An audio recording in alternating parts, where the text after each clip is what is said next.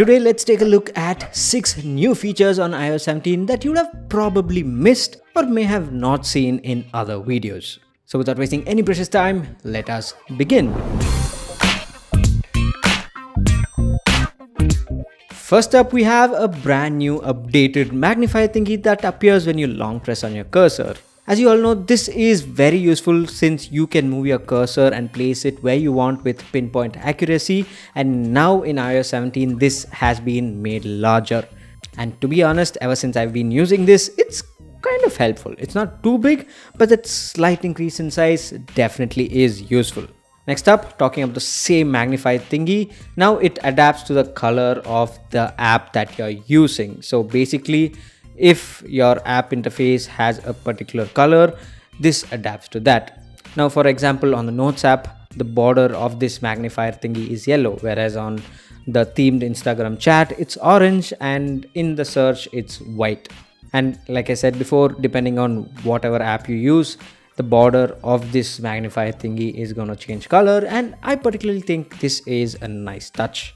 Third in this list, we have a brand new camera leveling feature. Now you can enable this feature in the camera settings, and this helps you level your frame with a visual representation of a line.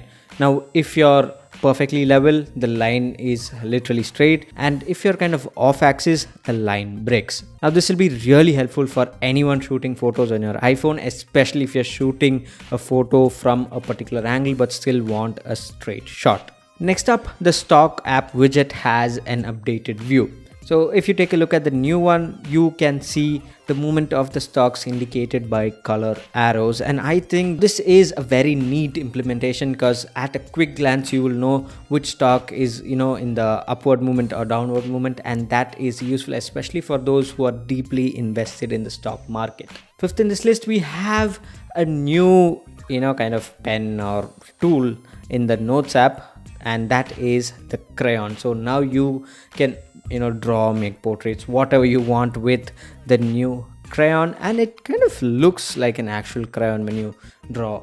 Yeah, fun to play around with.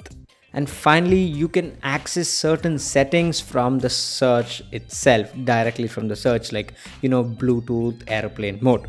Now, is it going to be faster than the regular way you do it? Definitely no. But is it a good implementation? Yeah, maybe yes. I mean, it's good to have it. You don't know when you might, need it. So I think that's great. So here are the 6 new features that I've found that haven't been mentioned in other videos or on Apple's keynote. And I'm in the hunt to find all the other small changes that Apple has silently sneaked into the new update. So make sure you subscribe. So thanks for watching. And this here is Suman signing off once again. Catch you later.